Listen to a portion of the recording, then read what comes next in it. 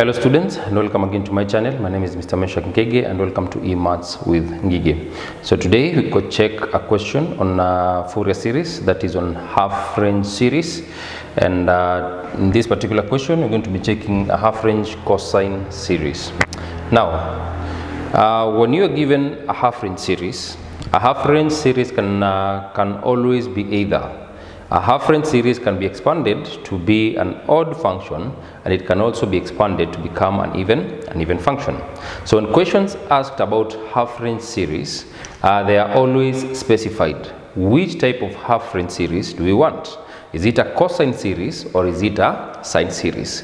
If it is a cosine series, then that is for an particularly for an even function.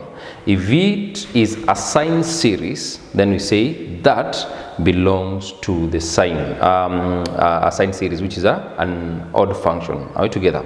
So in this particular question, we find that you have been specified. So you really don't need to start thinking, is it an even function, is it an odd function? The answer is already with you because you've been told it is a what? It is a cosine series. And a cosine series is an even function. So therefore, without even sketching this curve, without sketching it, you can already get what you need. Because what do you need? You only need to get a0 and you need to get an. Now, the same formula used to calculate even functions is the same formula which will be used by this. Now, the only difference here occurs when you are getting an even function, you always get L. Right together? You always get the half part, then you multiply by 2. But in this function, you have already been told that you have been given a half of it.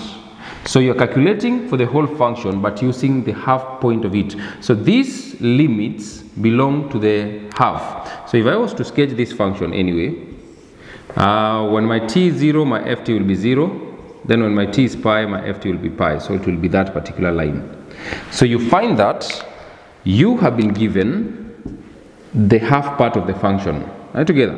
This is an even function. So if I was to make this to be even, then I'll have that particular extension there. Alright, so in this case, you have already been told your function starts from 0, and this one will be your what? Your L. Are you together? So in this process, you don't need to calculate your L. Where have you checked the previous questions, we had 2L was to be compared with the T, which is the period. But here you've already been specified, so you really don't need to calculate it again. Are you together? And how did you find our a0? Our a0 was found by, since this one is even, 2 over L, from 0 to L, then ft dt. But this has already been specified, so it is 2 over, our L is pi, are you together? 0 to pi. Then our limit is 0 to pi. Then ft is this function here, which is just t, then d what? dt. You can see how simple that one is. Yes, because it has already been simplified for you and you have been given the limits, the exact limits that you need to input in your function. So again, integrating this, we have 2 over pi. Remember, increase the power by 1, divide by the new power. Then limit from 0 to what? 0 to pi. So we input our upper limit and lower limit, so it is 2 over pi. When you input pi, you have pi squared, then you have 2, right? Then subtract, when you put 0, then you have 0, right, together. So this part just goes, you remain with this part. So the 2 and the 2 cancels, 1 pi and the 1 pi there goes, so you remain with the answer being pi. You can see how easy that is. So that is your A, that is your A0. So your A0 is given by pi.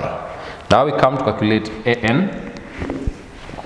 So an formula is given by 2 over L, 0 to L, ft, then cos n pi t over L dt, right?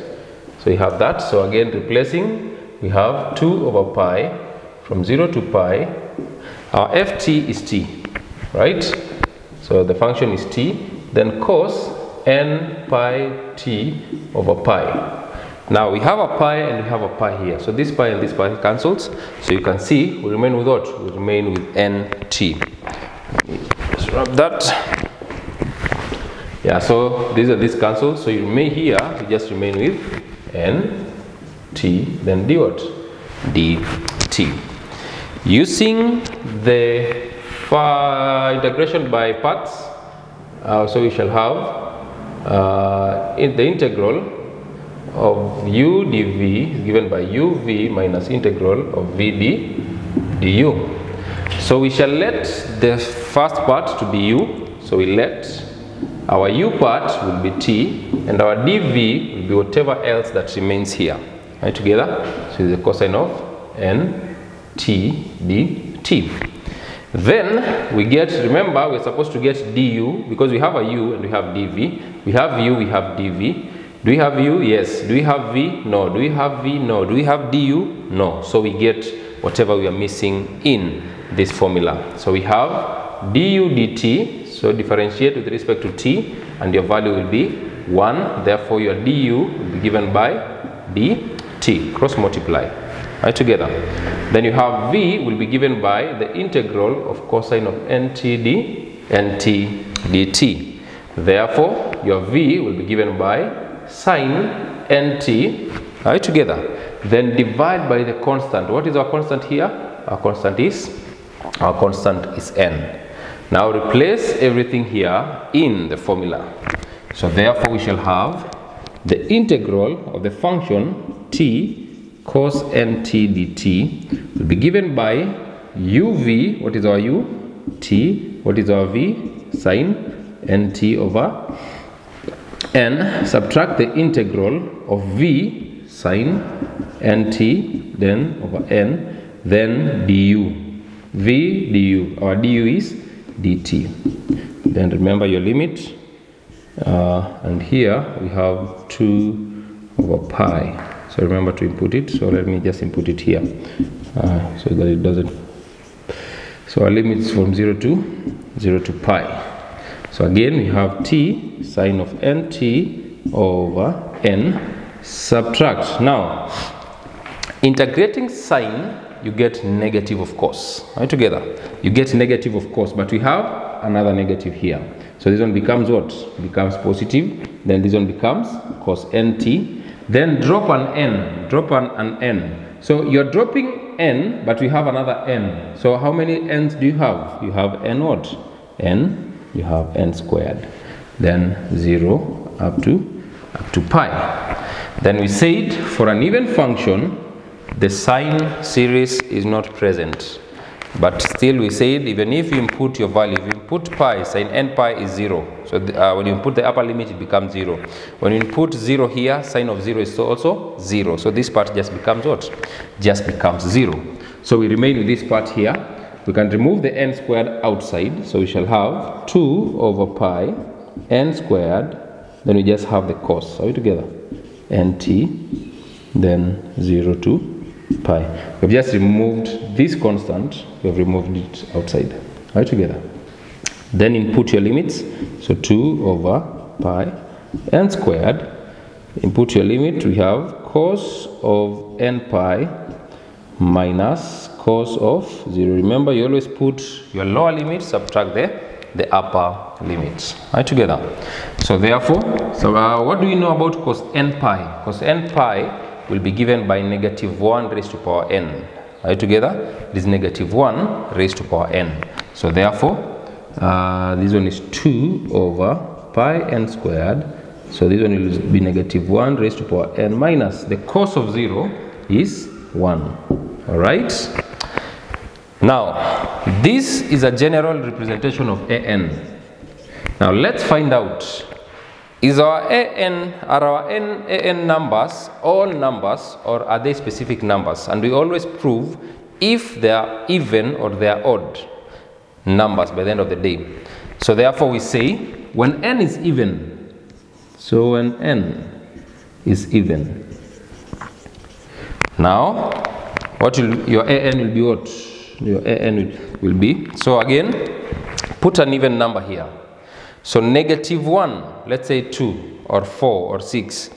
Negative 1 to power 2.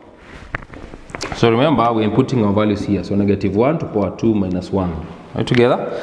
So when you square a number, that number becomes positive. So we'll have here, the first number becomes 1, then minus 1. And 1 minus 1 is what? 0. 0 times the number outside still gives you what? Still gives you 0. So therefore we can see when our n is even, then our an will be 0. All the ans, when n is 2, when n is 4, when n is 6, when n is 8, our an values will be zeros. Then when n is odd, then what is our an? Our an value will be given by what? So we have, let's say 1. Negative 1 raised to power 1 is negative 1. Are we together? Negative 1 minus 1, negative 2. Negative 2 times 2, negative 4. So therefore, your value will be given by pi n squared. So negative 4 pi n squared. So remember, our numbers will only be when, so let me rub this part. So remember, our value of an was pi. Are we together? Sorry. So therefore, we are saying our an values will be a1, which is negative 4 over pi. Our a3 will be negative 4 over pi. Remember, our term is squared. This one, there's 1 squared here. 3 squared, that is our next odd number.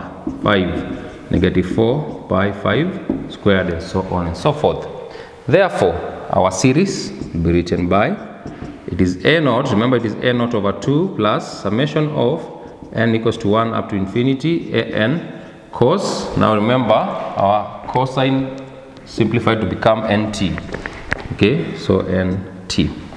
So we can have that. So what is our a0? Our a0 was pi, then over 2 plus. So we have summations of an. Okay, now I can just first of all write it before writing the summation. So our first value is negative 4. That is our first a1. Then cos. So we shall have t, because whatever value you have here is the value here. Then the next one is negative 4 pi, then 3 squared, then we have cos 3t. Then negative 4 over pi, 5 squared, cosine of 5t. The value of n, the value of n, and our n here. So therefore, writing it in this form, we shall have pi over 2 minus 4 over pi. It is a constant which appears all through, right together, negative 4 over pi.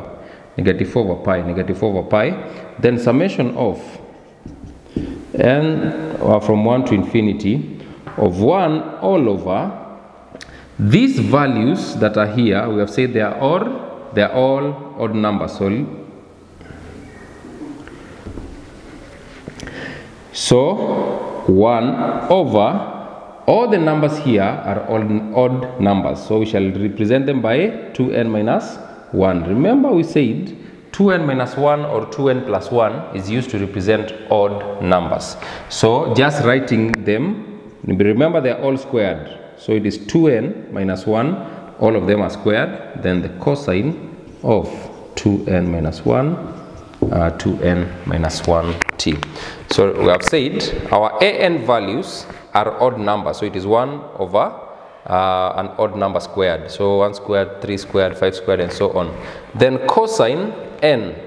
We are not going to write n. We're going to write n in terms of an odd number. Yes, the value is n, yes.